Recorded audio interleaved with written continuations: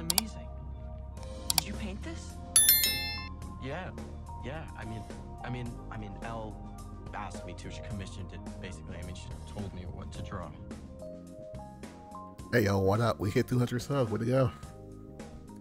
I never figured we hit 200 subs, but, you know, here we go. We here. We doing it. We live. We uncut.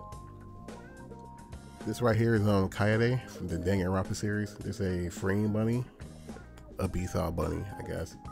But she made by Frame. Some people love her. Some people love her, but some people also love the company. Some people also hate the company, sadly, for some odd reason, mainly because of their pricing, but, you know, they don't say that. They usually say other bullshit reasons, but, you know, whatever.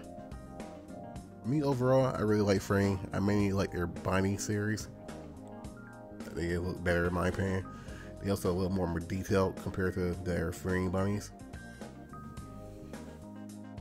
But, you know, here he is with another Frame bunny, Kaede from the Danganronpa series.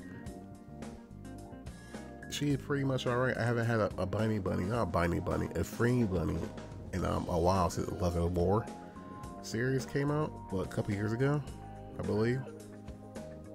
But here we are now. I really like her. I do have the other series, the other characters from the series. The girl from Danganronpa 2 and I think the first one.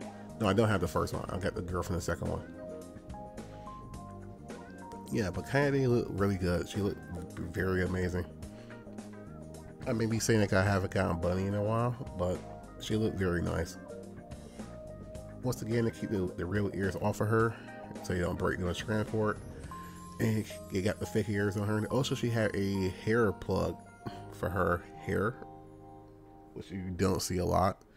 Which is weird because some people do need that, especially like C2, the old C2. She's very needed, like a hair plug. But who knows, I really like that binding, Frame. They taking care of their figures in their transport, but it's something that a lot of companies do not do, sadly. So hopefully other companies will learn from Frame and keep on take care of your figure when doing transport. Do fake hair plug, do all that other fake crap. Yeah, take care of your figure. But overall, I really do like the figure. I may buy more in the future. Probably won't. I don't know. They are very pricey. They about $200 each, I believe. Which, like I said, I don't spend a lot of money on figures no more. But overall, I do like how she turned out.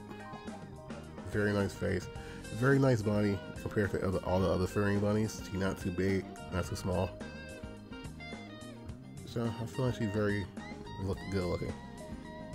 But yeah, you know my videos are very short, very to the point. I highly recommend her. You could buy her, you find her, buy her. I would highly recommend it. You know, if you love the series, you can be happy with her. Yeah, that's about it. I'm out.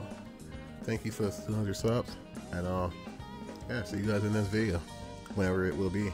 Who knows when it will be, but it will be a video in the future. Take care of yourself. Be good, people. I'm out. Later.